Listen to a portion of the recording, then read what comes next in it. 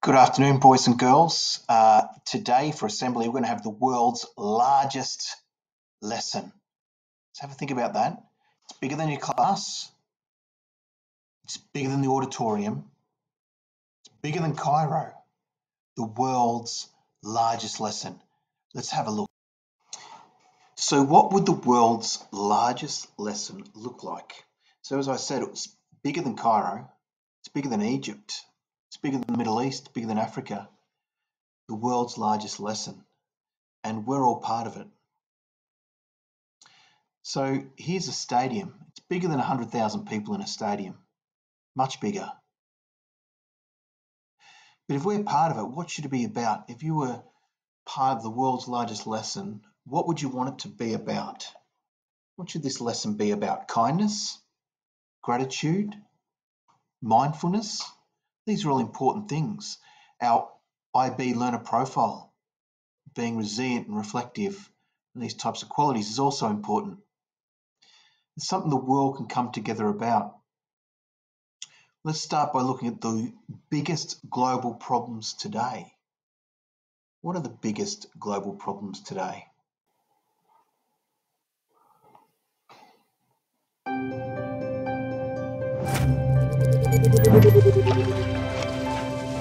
Hi guys! Do you have time for a few quick questions? I see you're having a lot of fun, but do you ever stop and think if what you do is sustainable? And do you know what sustainable development means? Sustainable development is to make the world a better place for everyone now without destroying the possibilities for the next generations. If you wonder if something is sustainable, you can ask yourself, can we do this over and over again forever?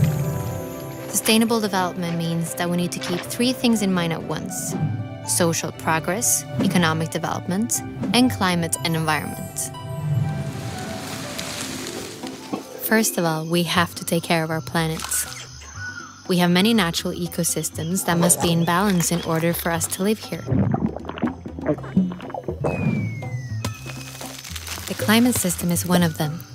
This system ensures that the temperature is correct and that the atmosphere emits exactly the right amount of solar energy. When we emit harmful greenhouse gases, such as CO2, we clog the atmosphere. This changes the temperatures on Earth, which again affects our development. How we produce and use energy is incredibly important. Oil and coal are examples of energy we may run out of. Water, wind, and sun, however, will always be here. Using the lasting sources of energy that renew themselves is good for the planet and can provide jobs for years to come. Economics. Almost everything we develop, buy, and trade starts with nature.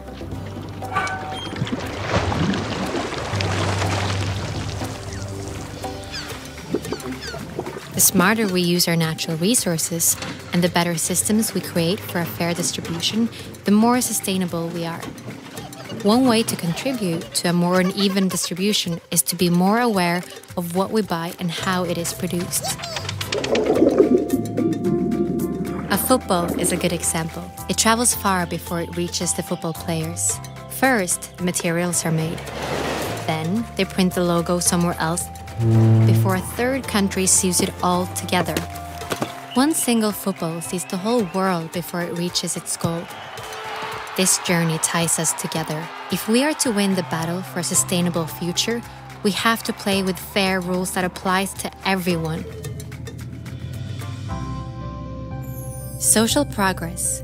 We humans are part of nature, but we're also important resources for the world.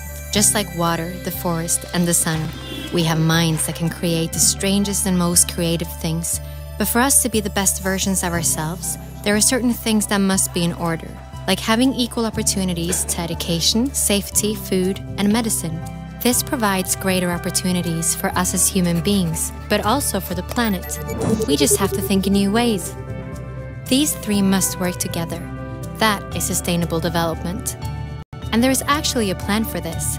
All the countries of the United Nations have agreed on a joint plan for sustainable development. But for the plan to work, we need to cooperate, and we need you to be on board. Are you with us?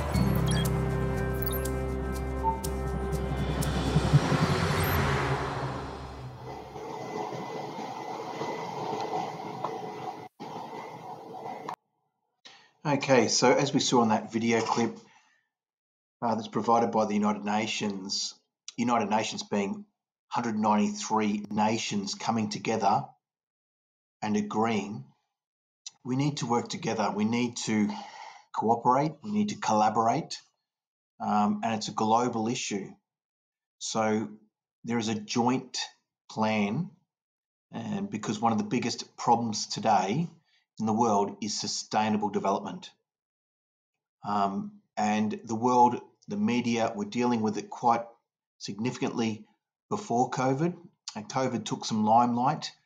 But as we've seen recently with COP26, which is the United Nations coming together to plan for climate change, it's back at the forefront of looking at how we survive with these three key areas of sustainable development.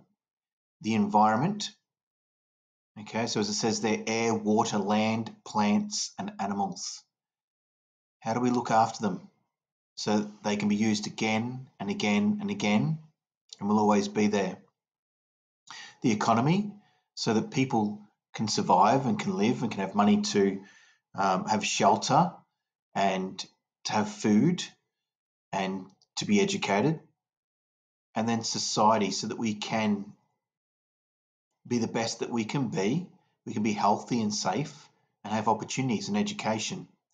So these three aspects are the three pillars as we concentrate on how we can be sustainable for the future. So an example they give here is a farm that pays workers fairly, so the workers get their money, and it's money they can live off, and supports a local community school which looks after the society and education, but produces large amounts of greenhouse gases. They're the gases that cause climate change and global warming. In its farming process would not be sustainable. It can't keep going, because it would be contributing to climate change in the environment, damaging the environment, which will undermine the other two elements in the long term. So as we develop and progress, governments, societies, nations need to consider the environment, the social aspects of society, and the economy and money. We'll look at a few of these examples. Now, you have dealt with this over the last 2 years as you look at Sustainable Development Goals. What else are they known as, Sustainable Development Goals? Sustainable Development Goals are also known as Global Goals. And here we have them around the school, 1 to 17. 17 is about partnerships, and that acknowledges that the global goals are very complex and has many stakeholders, that is, many different people involved, many stakeholders. So that's why 17 is there. Today we're going to be focusing on Goal 7, Affordable and Clean Energy, which relates very much to that last video that we saw. Just a bit of background information. So as we can see, there's 17 goals, and number 17 is partnerships for the goals. And these were adopted in 2015. Now, before this, in 2015, we had the Millennium Goals. And the Millennium Goals were a bit different. They were goals similar to these, but they were only designed for countries that were regarded as being developing. So not being often as wealthy as some nations, not being as stable or as having as good an infrastructure. Whereas the global goals are for all nations, and all 193 nations signed off on them. So they apply to all countries. Again, they range across the three pillars: economy, society, and the environment.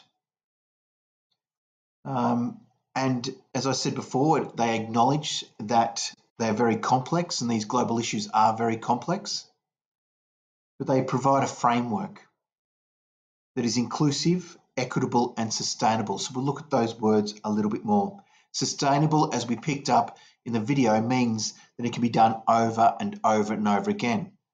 Now, an example of that is trees. If we had some trees and we cut down the trees in a forest, cut them all down and used the wood for timber. It was great. We had lots of timber. We could build houses, make bats and use it for firewood. But once that had been used up, it would take a long time for those trees to grow back. Sometimes hardwood trees can take well over 100 years to grow so that they can be cut down. So we would lose those trees.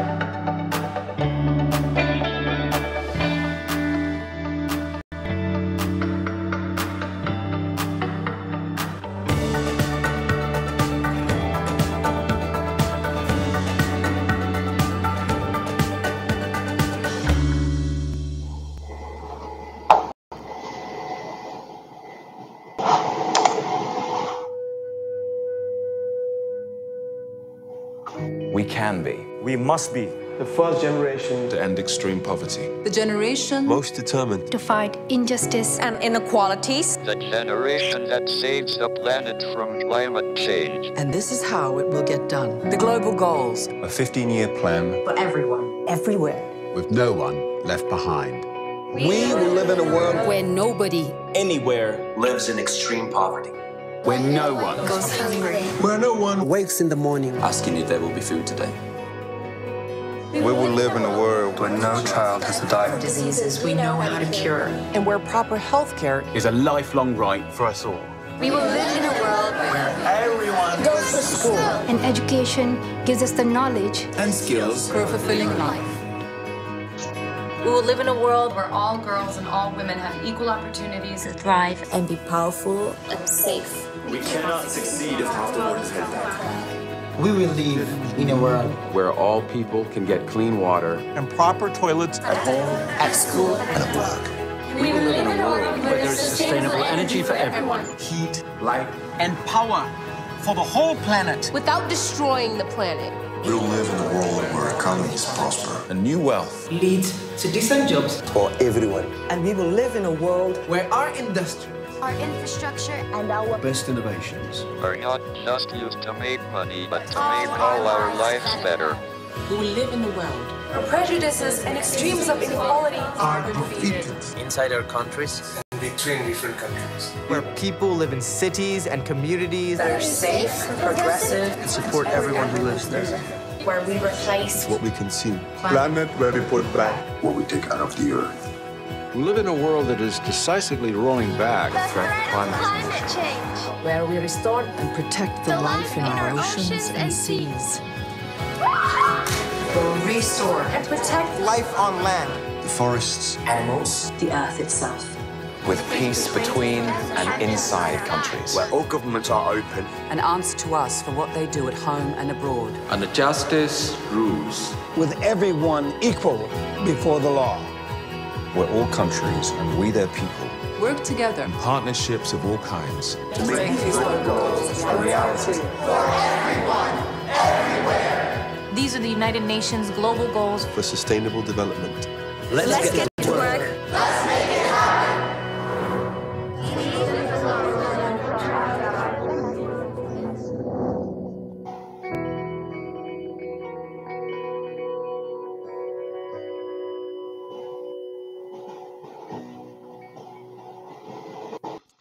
So what does the word inclusive mean?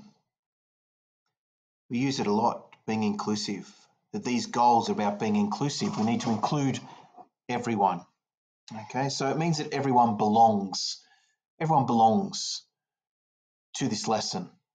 It's a global lesson. It's a huge lesson, the biggest lesson in the world. And everyone belongs, every nation, every person. What about equitable? If we're equitable, it means that everyone's treated equally. Okay, so it means in basic terms that it's fair. Reaching the goals, working together, is done in a fair way. No nations are left behind. No nations are favoured. For example, when we look at coal, no nations are allowed to burn lots of coal. That would then be against other nations suffering also within the environment and climate, global warming and climate change. Everyone has to be treated fairly and sustainable. Can we do this over and over again forever? And if the answer is no, then that's another problem that we have to solve. By using renewable forms of energy, by replanting trees, by making sure we don't litter the beach with plastic bags, we'll enable animals, plants, and life to continue. So can we do this over and over again forever? So we're looking at goal 7 of the global goals, affordable and clean energy. We must make sure everyone has access to clean, reliable energy, especially from renewable sources.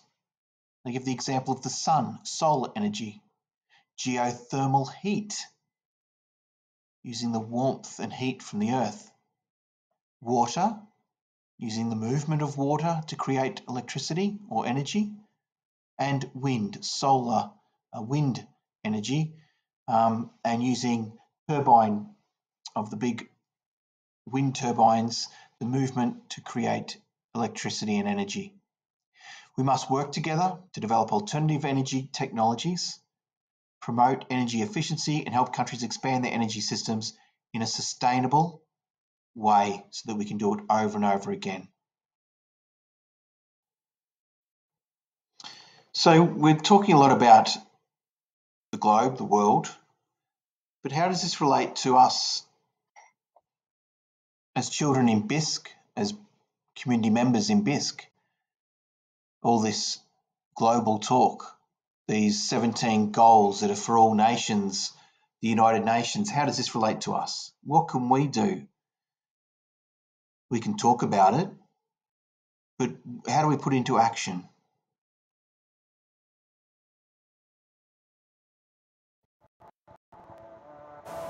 Since the 1970s, massive new development projects have been set up around Cairo with the aim of reducing the strain on the capital city. In 1977, construction began on the 10th of Ramadan city. In 1979, on the opposite side of Cairo, the 6th of October city was built. Adjacent to it, in 1995, the Sheikh Zayed city. As well as in the east, the cities of Ubur, Al-Sharuk, Badr, and Medinati, as well as the largest such project to date, New Cairo, which construction began in the year 2000. These cities are not suburbs in the traditional sense, because the intention was not only to relieve Cairo of housing requirements, but rather to establish new separate metropolitan areas with their own local economy. In addition to large industrial complexes, these newer cities also host many internationally oriented schools and universities. The Greater Cairo area is growing at an enormous pace, and it seems that every new project exceeds the previously developed cities both in size and in ambition. Yet still, the project currently under development can hardly be surpassed in terms of ambition, as the government is now creating a completely new capital east of Cairo and New Cairo. Let's take a look at the plans for this city in detail. First of all, as a new capital, this administrative area was established, which will house all different ministries of the Egyptian government. These will move from their current spread out locations in Cairo to these ministry buildings, which extend opposite one another along one central axis.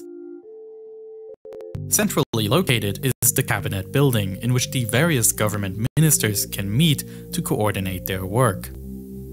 At one end of the axis there is a circular development in which other national institutions are located, including the post office headquarters and the Egyptian Central Bank.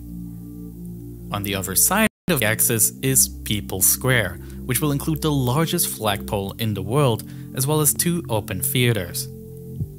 This square is anchored by a large arc building.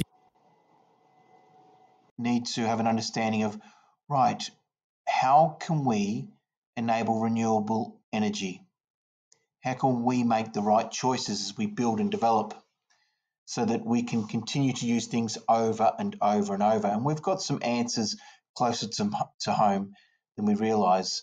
So here I have Ahmed Zahran, whose children go to BISC, and we have Malik and Tamim in 3B and Malik in 5S. And Ahmed is the CEO of Karm Solar, and what he has done is, as it says there in the caption, sun-powered, communities empowered.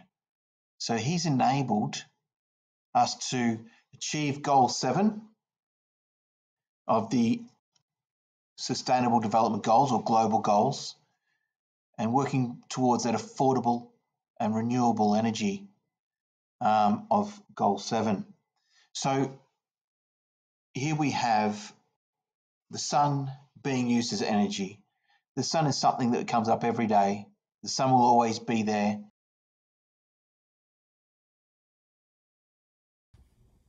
Hello children, my name is Ahmed Zahran and I'm going to talk to you today about sustainability.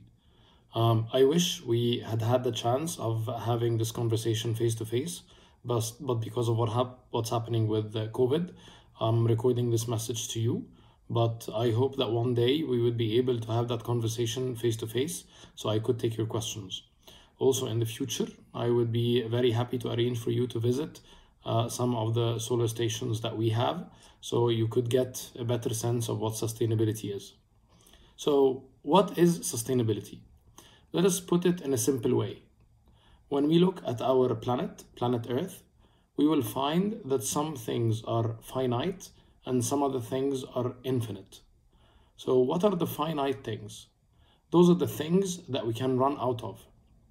And what are the infinite things? Those are the things that we will keep on having as long as planet Earth is there and as long as it is completing its rotations around the sun. So what are the finite things that we have on our planet? It's those resources that we will eventually run out of. And those include, for example, the gas that we use for our cars that provides us with the energy that we use to move from one place to another. It also provides the energy that we use to heat our houses or to produce electricity that runs our air conditioning. So what do we do with the finite resources that we have on the planet? We try and use them wisely so that we don't run out of them very quickly. But one thing for certain is going to happen, that we will eventually run out of them.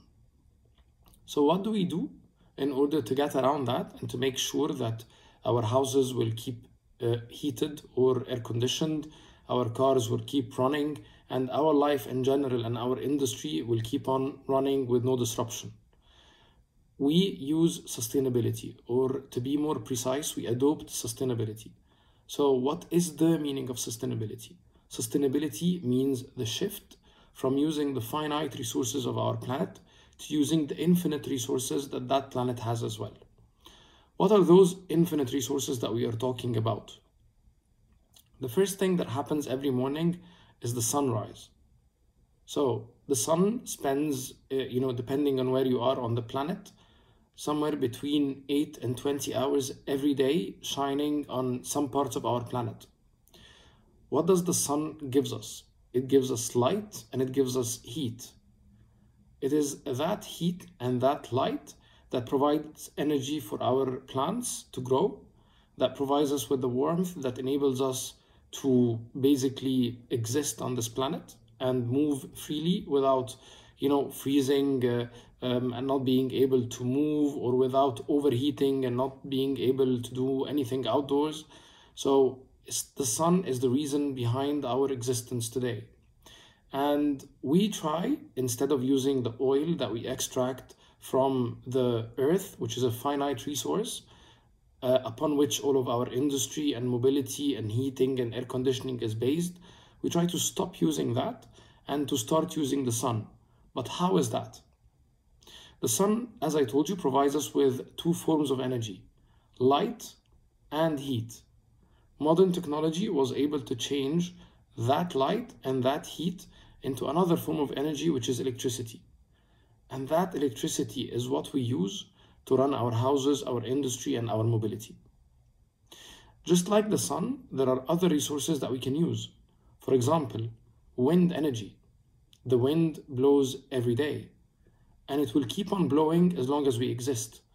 Why is that? The wind blows from between places with a different atmospheric pressure. So when the wind blows, when we put windmills in its way, it's going to blow through those windmills, and those windmills are going to move. And we use that energy, that movement energy of the windmill, which is called kinetic energy, again, to produce electricity using turbines. And it is that electricity that we use to run our houses and to run our industry and mobility and so on. The same thing with something called hydropower, which means using the movement of water. Water moves in rivers. It moves from places that are high to places that are lower in height. So that difference means that the water is going to slide between areas of high altitude to areas of lower altitude. And this is exactly what we use to produce electricity again. We put turbines in the way of the water, and it is that movement of the water that moves the turbines, and those turbines produce the electricity that we use. So we try and shift from using finite resources to using infinite resources. And that's the whole idea of sustainability. So it is not enough to be efficient. It's not enough to make good use of electricity, but it is also enough to change the source of that electricity. At the same time, humans are currently changing the modes that they use for mobility, for example, to be more sustainable. So instead of using cars that use internal combustion engines, which are the cars for which you have to pump fuel in order for them to run, to electric vehicles. Electric vehicles, they have batteries and run on electricity. They can be charged directly by electricity. So it is those types of innovations that humans are trying to come up with to become more sustainable. So right now, there is a big transition that is happening. And we're very lucky to be living during that time of transition, because there is a lot of technologies that we get exposed to, a lot of new ideas, a lot of initiatives, a lot of things are going on. And this gives us a chance to be exposed to them, to see the wonders of the human brain and what humanity is able to invent and what humanity is able to come up with in order to be more sustainable. So our goal, and when you grow up, what you will see is that we will become more and more sustainable every day. Egypt will be hosting this year in 2022, at the end of the year, in November 2022, the biggest conference on sustainability that the United Nations is organizing. It's called COP27. COP stands for Conference of Parties, and it's a big conference of all the countries of the world, and they get together to find out ways and ideas to make humanity more sustainable. We are very lucky as a country that this is going to happen in Egypt, in Sharm el-Sheikh. And thus, there are a lot of initiatives that are happening to help Egypt be prepared for that. I hope you would have the chance to research more about it. I hope that one day I'll get to be with you in the classroom and to attend your assembly to be able to answer your questions face to face. But for now, I hope you got something out of this video. And until we meet, I wish you a pleasant day and a pleasant year ahead of you. Thank you.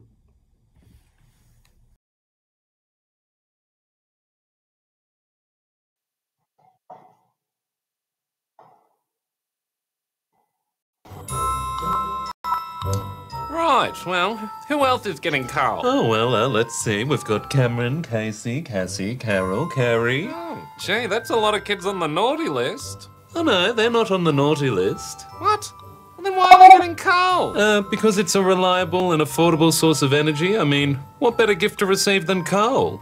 Well, yeah, that's true, but I don't think people want it as a gift. Well, it's in all the papers. It's the must-have item this silly season. Everyone loves coal. Yeah? I don't think that's what people are saying.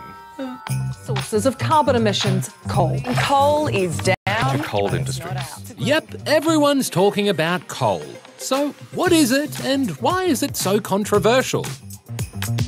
Let's start with the what. Coal is a naturally occurring rock that can be found around the world. It comes from underground and it's old, like really old. In fact, coal takes millions of years to form.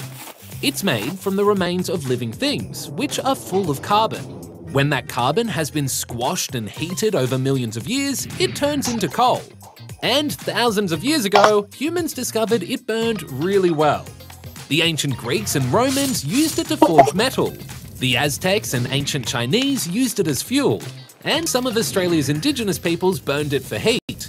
But coal really took off in the 1700s with the Industrial Revolution and the demand to power new machines, like the steam engine, and then electric power plants.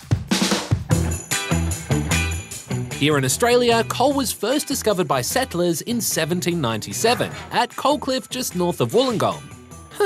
That's probably why it's called Coal Cliff. Anyway, turned out Australia had a lot of it. I'm talking millions and millions of tons of the stuff right under our toes. That quickly led to mines being set up around the country, and entire towns being built around them. And pretty soon, Australia was exporting several million tons of the stuff to other countries. Today, coal supplies about a third of the world's electricity, and Australia still exports a lot of it. But it looks like the popularity of coal is fading. No for the ban. Wait, what? Protests? Oh. See, I told you, not everyone loves coal. Oh, but it's so combustible and sooty. Yeah, but it's also really bad for the environment. When burned, it releases greenhouse gases. Yep, coal is a fossil fuel. And when you burn it, it releases a lot of carbon dioxide. That's one of the main greenhouse gases contributing to climate change. And at the recent COP26, countries agreed to phase down the use of coal for the first time. It is beyond question that Glasgow has sounded the death knell for coal power. Some countries were hoping it would be phased out completely. But others, including India and China, said their people still need coal as a reliable and cheap source of fuel. And Australia's PM, Scott Morrison, says it can still have a future. For all of those who are working in that industry in Australia, they'll continue to be working in that industry for decades to come. Mr. Morrison says the coal industry provides thousands of jobs and is a big contributor to our national economy. So the plan is to reduce it, but over a longer period of time. And in the meantime, work on new technologies to make coal a cleaner source of energy.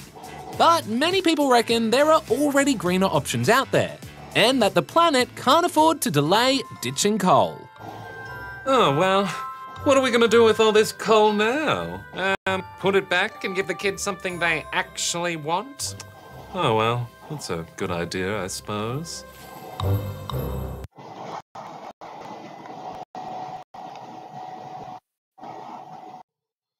So, as we saw, it's a major problem with coal, for example, which is one form of fuel, fossil fuel that we use for energy at the moment and have a lot in the past.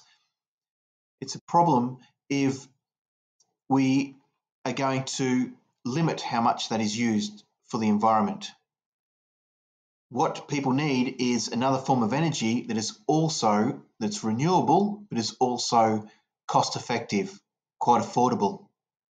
So the governments have to make decisions. And as we see with the balance between society and economy and money, and also the climate and environment, decisions have to be made. And as we'll see here, it has effects. And this is how people are trying to manage this situation. Energy Minister Angus Taylor warns the early closure of Victoria's Yallourn coal-fired power plant could lead to higher bills and more blackouts. Energy Australia announced it would close the Latrobe Valley plant 4 years earlier than expected in mid-2028. It supplies up to 22% of the state's electricity and 8% of the national market. The plant's closure will leave a gap in generation capacity of more than 1,000 megawatts. A 350 megawatt battery will be built as a partial replacement, but the federal government says it will step in if the company doesn't fill the void. The point I would make is there must be a replacement with dispatchable capacity. We need to make sure that we have the affordability and reliability we need for all the households, small businesses around Victoria. But of course, the heavy industry. I mean, Victoria has been a manufacturing centre for this nation for a long, long time, and it's critical that it has access to affordable, reliable.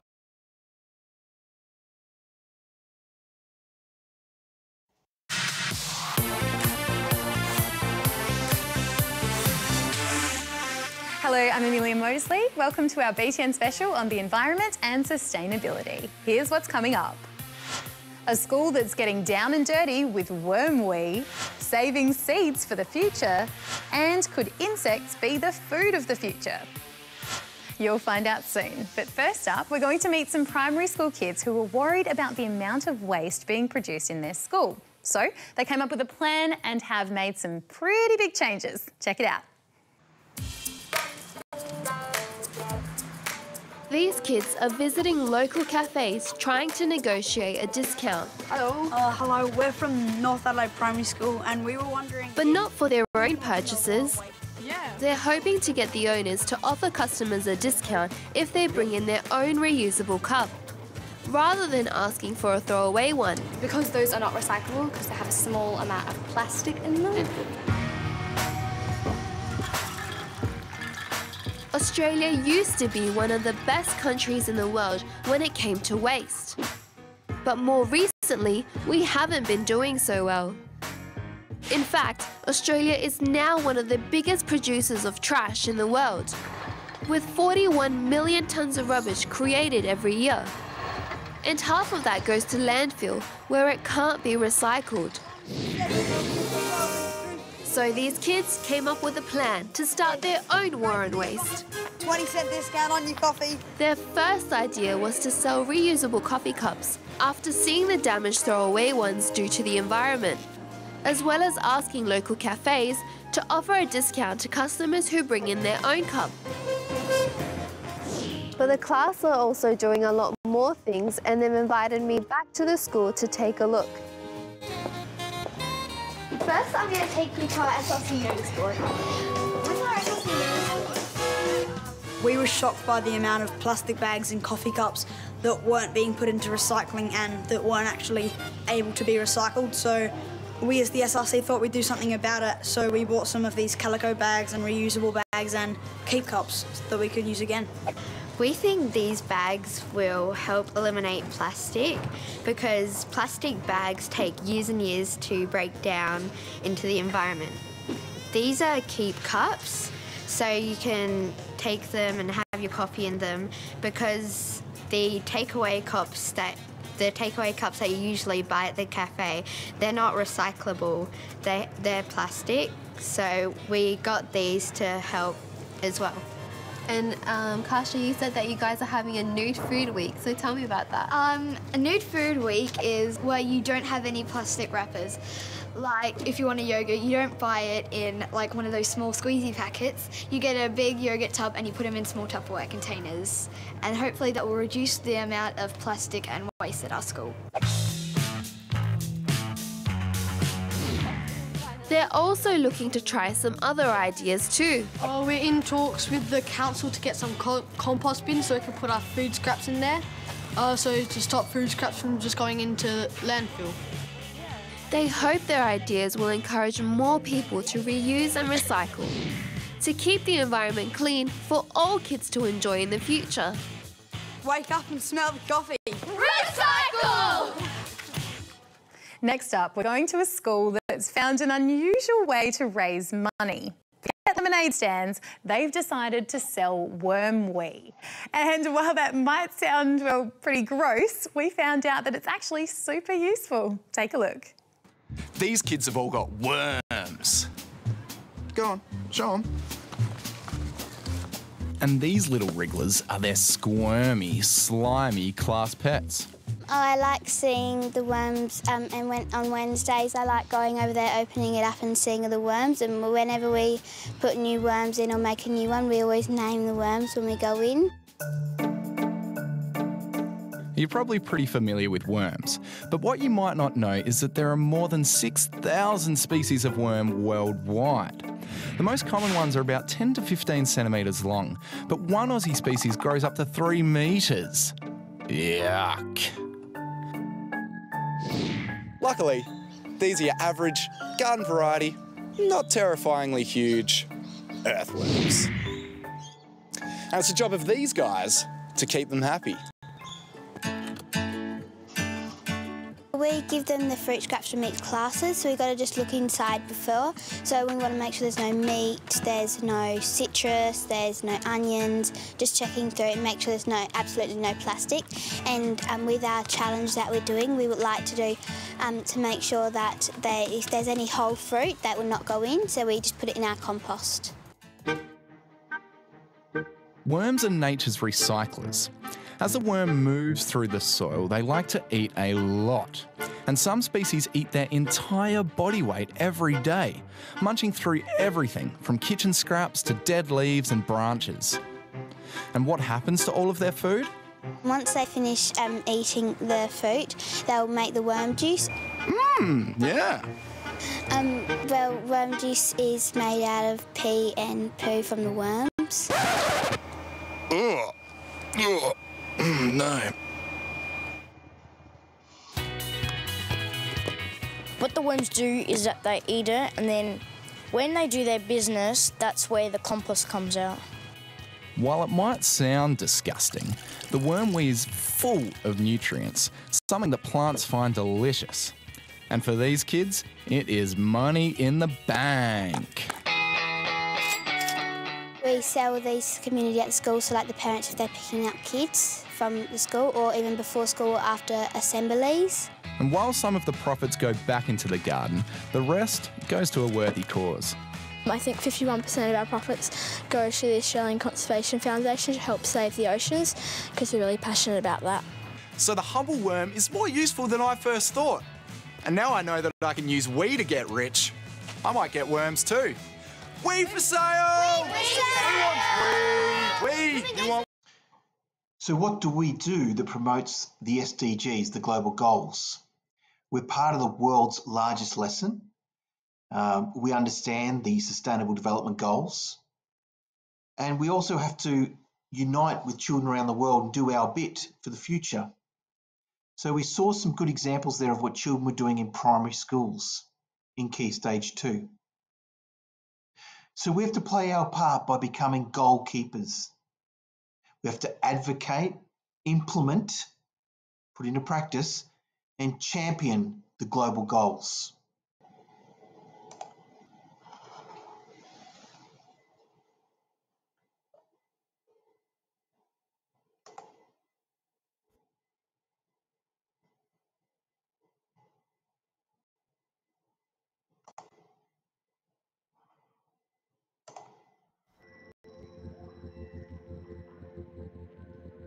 Hello, my name is Malala and I'm from Pakistan. We have a very urgent mission to complete by 2030 and you can help us. Together, we must fight inequality, end extreme poverty and respect our planet.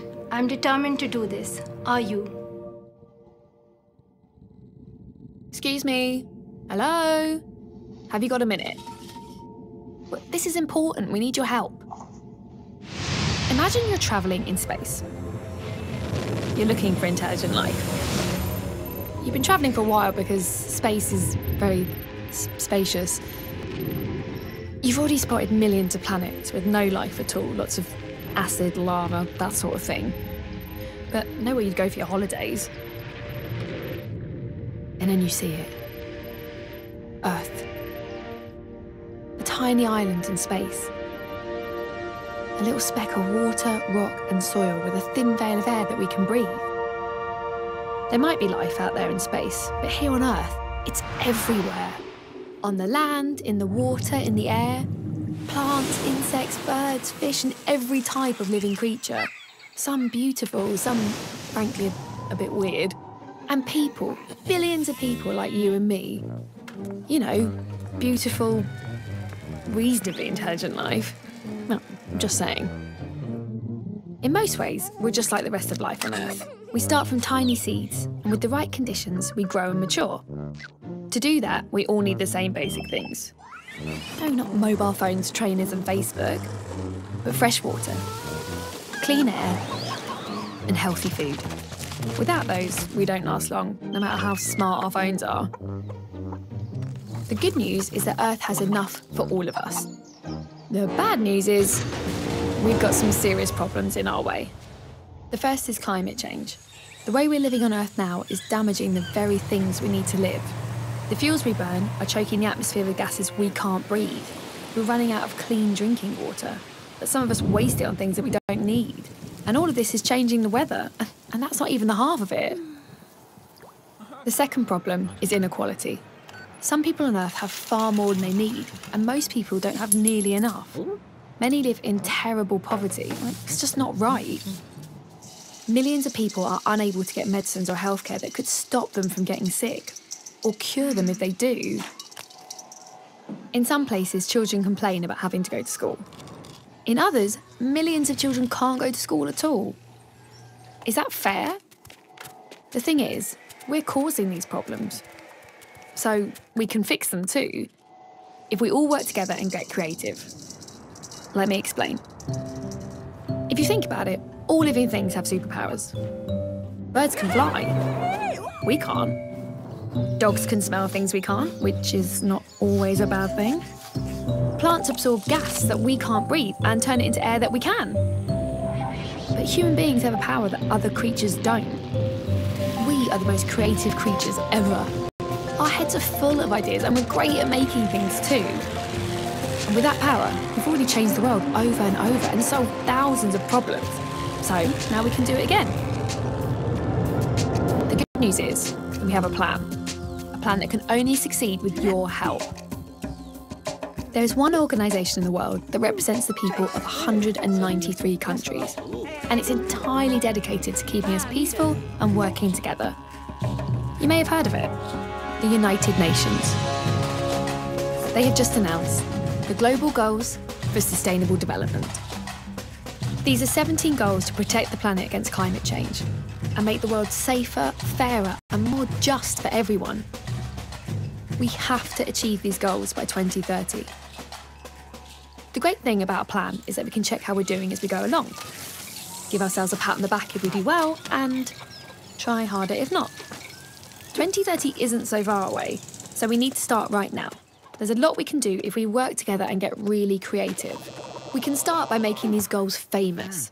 So find out what they are and tell everyone, and ask everyone to tell everyone else. Then, and this is the exciting bit, see if there's something practical you can do to actually help. If we don't waste food, water or electricity, that would help protect the planet.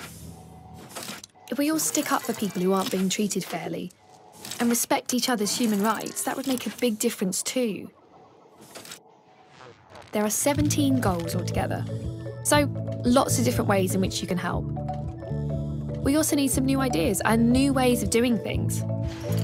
What if being a girl or a boy made no difference to how safe you feel, the friends you have, or the places you could go? What if we found new ways to make water clean and drinkable? What if we could recycle all of our waste? What else do you think we could do? We all live on Earth, and we depend on the Earth to live. We have so many different cultures, but we only have one planet. If we take care of it and each other and share what we produce fairly and sustainably, everything we need is right here. Someday we may find intelligent life on other planets. In the meantime, let's see how intelligent we can make it down here for all of us. At home, on Earth. I'm just saying.